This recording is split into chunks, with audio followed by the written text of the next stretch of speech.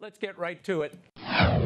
Pope Francis faced some difficulties during his apostolic visit to Chile over the clergy abuse crisis there this week.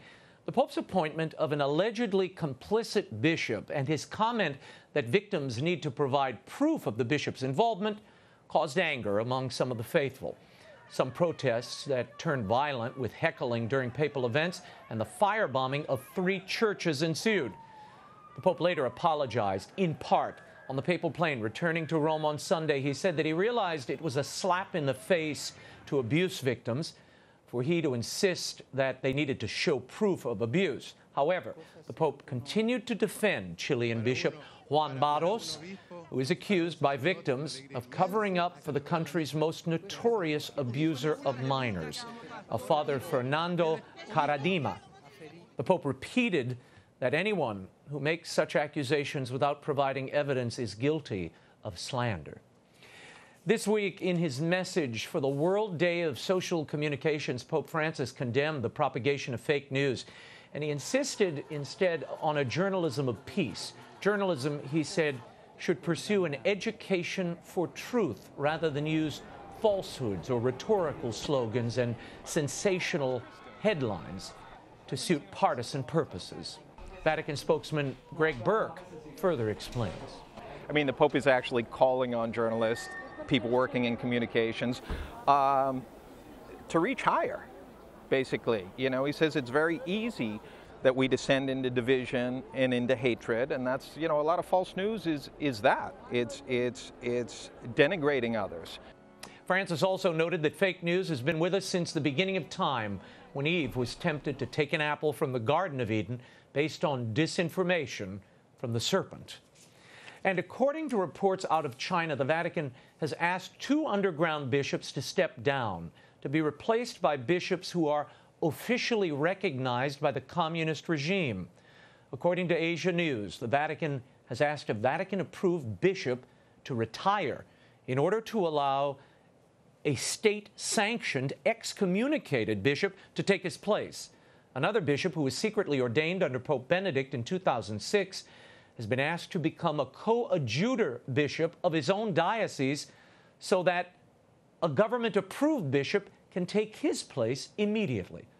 The Vatican's requests are part of a purported plan, a deal with China, in which both sides would mutually recognize several underground bishops and state-sanctioned bishops. Meanwhile, the Vatican prefect for clergy is calling on the Church to consider ordaining older married men to the priesthood in order to serve isolated Catholic communities. Cardinal Beniamino Stella made the comment in an interview released Monday in Italy. The issue is expected to come up during the 2019 Synod of Bishops related to the Church's pastoral work in the Amazon. Cardinal Stella said an attentive study and a widespread ecclesial discernment are necessary before moving in that direction. His comments are similar to those made by Pope Francis in an interview last year, when he said the idea of ordaining virtuous older men must be considered. Cardinal Stella headed off some of the most obvious objections, namely that this will not mean a change to the usual requirements of the Latin Rite ordinations, and, quote, in no way would lead to optional celibacy. Here with his analysis of these stories and more is the editor-in-chief of thecatholicthing.org and 1/3 of the papal posse, Robert Royal. Robert, thank you for being here, as always. Okay, I want to jump right in to this statement the Pope issued on World Communications Day. He says, I'm going to quote this, the theme of this statement is, the truth will set you free. And he takes on fake news. He makes a big deal of that. Some are seeing this as a jab at the President of the United States. Is it? Well, there's not a lot of jabbing in this. I think that there's a lot of, general good feeling, goodwill, the way he couches these things. They're very, very general terms. Yeah. But I think actually what was going on here is there was an attempt to, in a way, co-opt this term that Trump has made very popular now. And over in Rome, they pay a lot of attention to what goes the United on States in the United says. States. So I think that what he tried to do is say, yes, it is true that a lot of falsity gets transmitted by these powerful means of communications that now exist in the world, and that we should all be alert to it, which of course is a very wise thing to Yeah, say. and smart marketing, too. It's a good thing to do.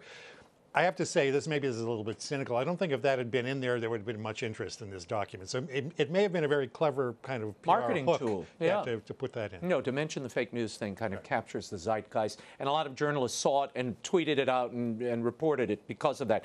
In the message, the Pope says, we'll put this up on the screen, regarding fake news, while advocating a journalism of peace, he said, even a seemingly slight distortion of the truth can have dangerous effects. Your thoughts on that in light of what we've seen over the last few years with the Amoris Laetitia and so much controversy roiling and confusion in the church? Yeah. Well, as you know, Raymond, part of my life when I am not doing journalism is I'm kind of in an academic mode, and I'm feeling a little philosophical today. So let me point out that Aristotle was the one who said that small errors in the beginning can lead to large consequences in the end. So the Pope is being very Aristotelian when he says this. Yeah, I suppose if you just took this, I'm joking about all that naturally, but if you just took this at a kind of a superficial level, it's true, but news is not exactly philosophy, and it's not exactly science. News is a kind of an ongoing sifting to see what is true and what is not true. So it's good to warn people that false facts, omitted facts, analyses that are tendentious and whatnot, we all have to become very much more aware of how much of this is actually going on in the world daily. And we're also inundated not only by the old means of communication, newspapers, TV, radio, et cetera, but all these endless social media, the social media thing. I mean, as someone who runs a daily online site, I've got to say I wish people would pay more careful attention, because we pay a lot of careful attention to what we actually write there, every word. But this flow is just so overwhelming that we've got to be, all of us have got to be much more discerning. Which the Pope calls for in the document. And I also think when you're dealing with so much information, it's so important to choose reliable sources to your eyes and over a period of time, and go back to those sources. You know, I try to read 5 papers a day, and then I'm following the Twitter feed, I'm following everything coming in. But that helps align things, put it in some historical context, and even you can even track the reporting of certain people. And let's face it, some reporters are better than others. That's just what it is. I want to go back to this message and put this up on the full screen. The Pope makes a reaction that has been, or writes a statement here that has been getting a lot of reaction. He writes, an impeccable argument can rest on undeniable facts, but if it is used to hurt another and to discredit that person in the eyes of others, however correct it may appear, it is not truthful. We can recognize the truth of statements from their fruits. Now, this sounds like kind of situational ethics. You know, if I offend you with what I say, somehow that makes it less truthful. Well, there are a lot of exposés and a lot of reporters who've written exposés that may have brought people down to public disgrace because of the actions, thinking of Harvey Weinstein and others, even some cardinals I could mention, where it was used to discredit somebody, but it was true. Look, we understand what he means there. I don't. We should. Well, I think what he means is we should be reporting, we should be investigating out of a sense of goodwill. It's a very broad point, obviously, but I think it's worth saying that that's defensible. Yeah, that there are some people who are just hatefully reporting. Right. The problem, I think, with the way of couching that is that unless there is some pretty sharp examination of people in the public eye, and if you're going to be a public figure, it's almost inevitable that news people are going to come after you. They're going to want to know why you did something. You know, what about this consequence? You were involved with that person. And if they don't do that, if they don't raise those questions, they're not doing their jobs. I agree. Because we know that human nature is fallen. That's the basic. That's the baseline that all human beings. In fact, America is founded on the idea that the founders in the Federalist Papers say, if men were angels, no government would be necessary. Men are not angels. We aren't devils either, but we are not angels. And so there needs to be very careful examination of all people in public life who have an effect on all of us. And those consequences can be quite massive if the press is not doing its job. Well, but I think it is problematic to say that no matter how undeniable the facts, if they're used to discredit someone, that somehow they're not truthful. there's something there that doesn't add up. I mean, Jesus Christ went out, the Pharisees and the Sadducees were there. He called them whitewashed sepulchres and brood of vipers. I doubt if he meant that to lift them up and make them feel good. He probably offended and discredited all of them. But it was truthful. Yeah, but I think about this as someone who lives here in Washington and reads the Washington Post, for example, every day. We just had the pro-life march last week. Right. And the pro-life march was covered, as it often is, in the metro section, as if it was a local event, rather than a national movement, and at the very end of the last page of the metro section. So the truth was told there, but it was told in a way that was not really conveying what the fullness of the truth is. I mean, there's a phrase, to tell the truth truthfully. And if that's what he's trying to get at, I mean, I take your point about how it can appear that even just stating the truth is not really the truth. But so much of these... People took umbrage with it because of that. I mean, I had everyone from novelists to journalists to our viewers. When I put this line up on Twitter, it exploded. It exploded, and much of it was negative because somehow that didn't add up. That if the facts as you report them are hurtful towards someone, then that makes them less truthful.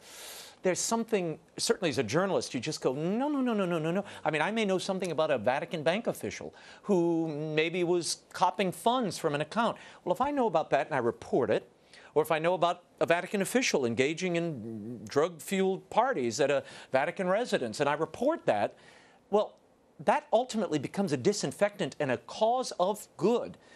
It's not less truthful because it hurts somebody. No, I agree with you entirely in that sense. Yeah, if we don't hold people accountable, there's no accountability. I think the problem here is he's mixing religious categories and public journalistic categories, which are going to be very, very different because, as I was saying earlier, the role of the public journalist is to expose everything that's out there, and then let this be sorted out by the 5 different papers that you read or the different analyses. The public will. I also think the public has a pretty refined detection of error and fake news. I think they feel it, they get it. Yeah. It takes them a little time, but they figure it out. Now, I think you're always better when you trust your audience and report to them on a level that is not condescending or somehow treating them like children.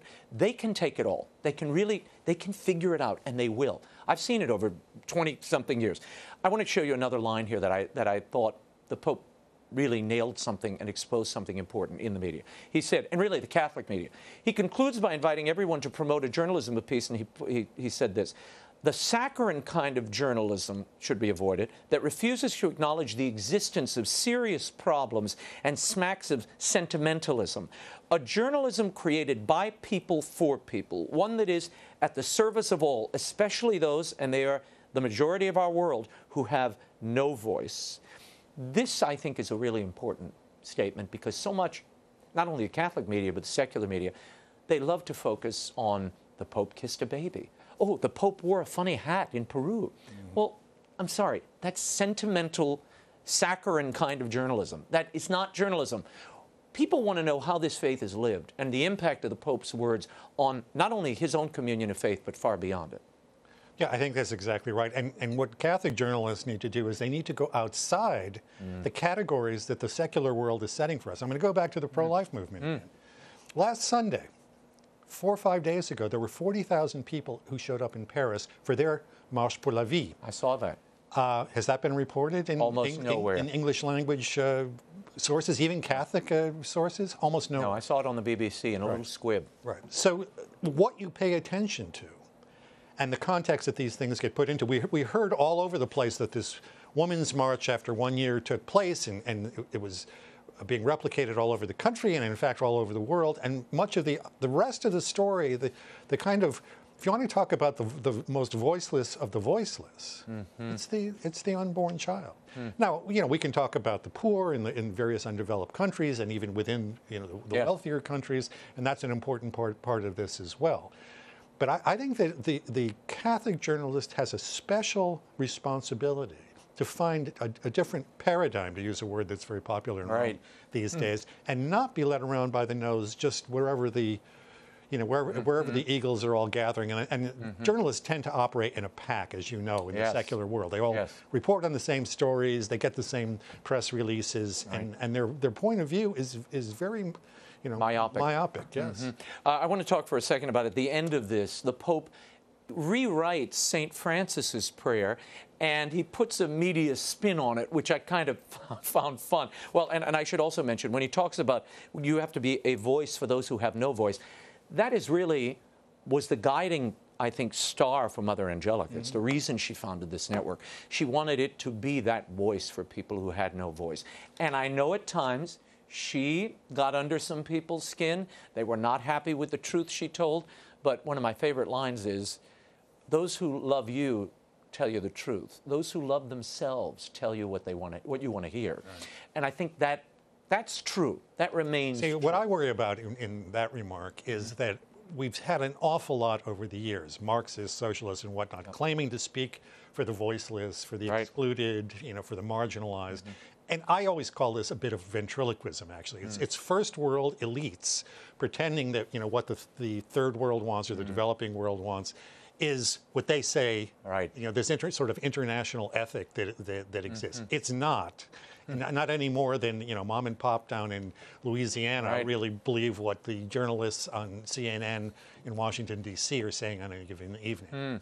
I want to read through very quickly this little bit here, where the Pope says, where there is shouting, let me practice listening. Where there is confusion, let me inspire harmony. Where there's ambiguity, let me bring clarity. Where there's exclusion, let me bring solidarity. Where there's sensationalism, let us use sobriety. Where there is superficiality, let us raise real questions. And he goes on and on. Where there's hostility, let us bring respect, falsehood, truth.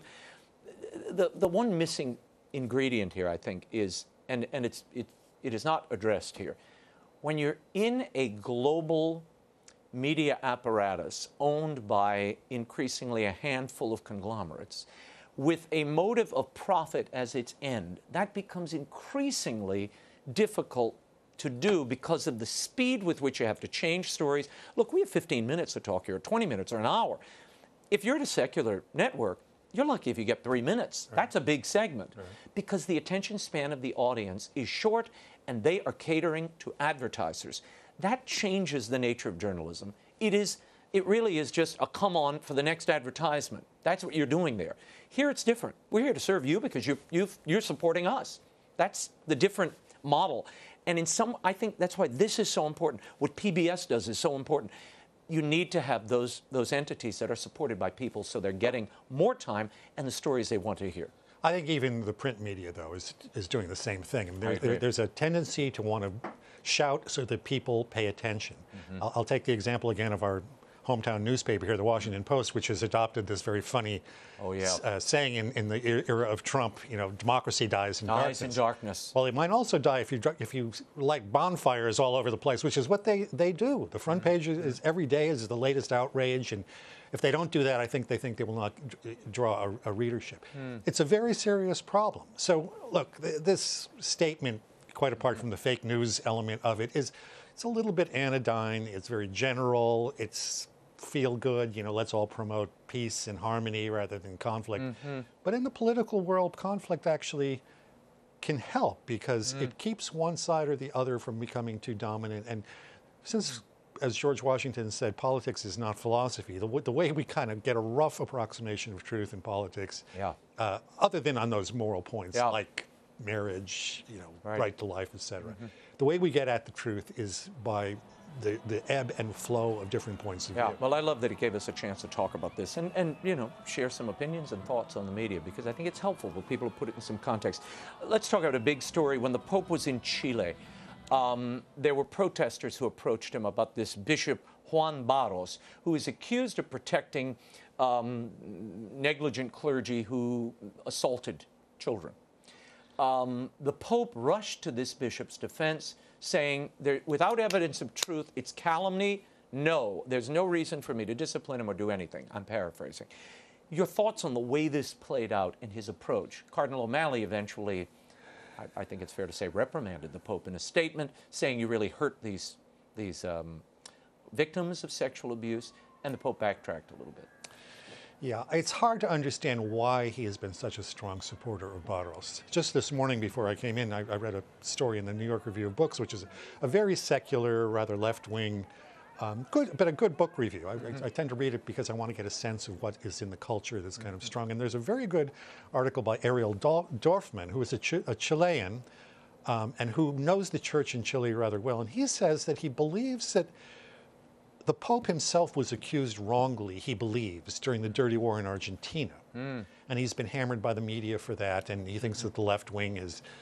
And foolish people have accepted a false story about him. And so he's been inclined to think the same thing about Barros. Right. The problem is, in the Barros case, that Barros was removed, and there are living victims of this awful priest, Kadzima, I think his name, right. something like that. There are living victims who claim that the bishop either saw what was going on, knew what was going on, and did nothing about it. Now, if you wanted to take a kind of prudent approach to this, it seems to me you would have said, look, I find nothing wrong with this, but I will appoint Bishop Barros to whatever other office. Right. To force him into that diocese with people who are victims reacting to this, even some of the Pope's strongest supporters have been saying they don't understand why he insisted on doing this. Yeah. And as Ariel Dorfman says in his article in the New York Review of Books, he thought uncharacteristic of the Pope that he burst out in anger at the end, that this was all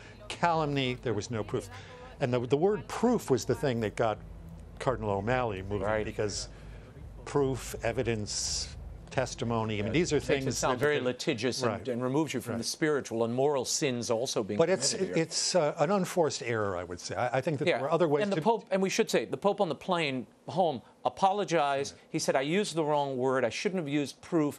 He continued to back Barros, by the way. But then he said, I realized those words were a slap in the face to people and to the victims. But he's still backing the bishop for whatever reason. Let's talk very quickly about a story just breaking now in China. And this is really concerning. We have had Cardinal Joseph Zen on this program over many, many years about the situation of the underground church, a persecuted church faithful to Rome. They've died, they've bled, they've lost houses and social position over their faith.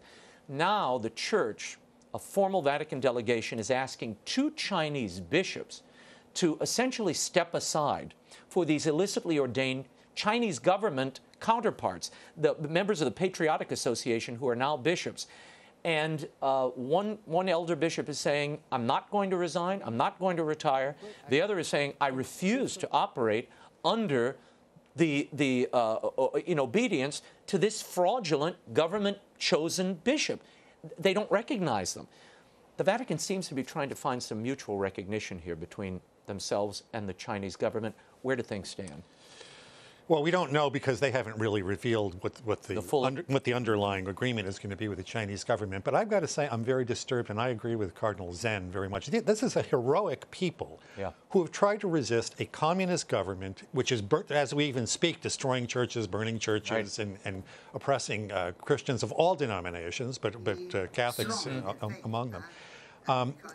The desire to get an agreement at all costs is a very dangerous move.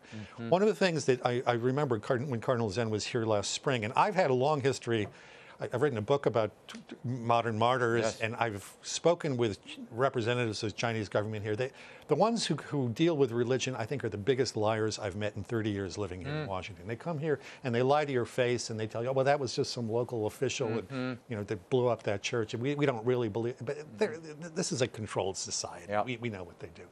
Cardinal Zen insists that you cannot trust a regime like this. We're Americans. We are vigilant about our own American regime because we know human beings are fallible, they can be corrupt. We've got a regime that's essentially a very clever, soft tyranny, and sometimes not so soft, that is engaging in negotiations that, are they going to live up to them? The Chinese play a long game, as we often joke. Someone once asked Ho Chi Minh, Chairman Mao, what he thought about the French Revolution. He said, it's too early to tell. It's been only 200 years, They play a long game. So, if they can get Rome to kind of agree to something and then just by salami tactics take over further down the line. Well, the fact that last year they were ripping down crosses from churches, knocking churches down and arresting clergy tells me this is another piece of that regime trying to co-opt whatever faithful remnant remains. And what Cardinal Zen is saying, and we should also report, Cardinal Zen got in line to go see the Pope today. He brought a letter to the Pope on behalf of the underground church to make him aware, I think, of their concerns. The Pope says he will read the letter. Whether that will change things, I don't know. But God bless Zen, a real heroic hero on religious liberty, human rights for so many years, in his 80s, taking the time to go to the Vatican and make this plea on behalf of those people. You talk about a people without voice. Those are people without voices. And we'll see where this goes. But I'm deeply concerned about any kind of commingling or Vatican imprimatur upon what is a government-run version of the church, almost an upside-down church, and giving it some kind of sanction and authority. Asia News, which is an official publication of the Vatican, which is run by a very, very good priest, Bernardo Cervalera is his name. You probably know him. Yeah. They immediately stepped out and said this is a bad step for us, that this is going to betray people who have been heroic witnesses in our time. And we talk in the United States about the necessity in our own society, which is far less repressive, to be heroic witnesses. If we're going to give up on people who have really been willing to go to the wall for the sake of their faith in Jesus Christ, then I don't know how we can talk to people in our own society. Robert Royal, thank you as always for being here. Pleasure. And we will stay in touch. You can always find Robert's commentary at thecatholicthing.org.